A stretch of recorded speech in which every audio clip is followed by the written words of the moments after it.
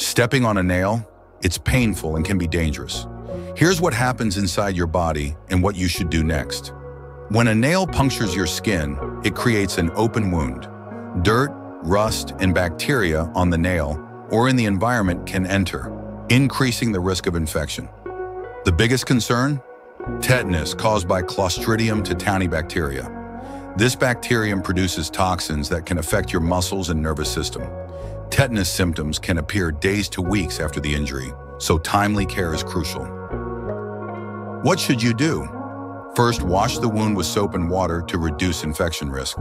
Apply an antiseptic, cover it with a clean bandage, and see a doctor, especially if your tetanus shots aren't up to date.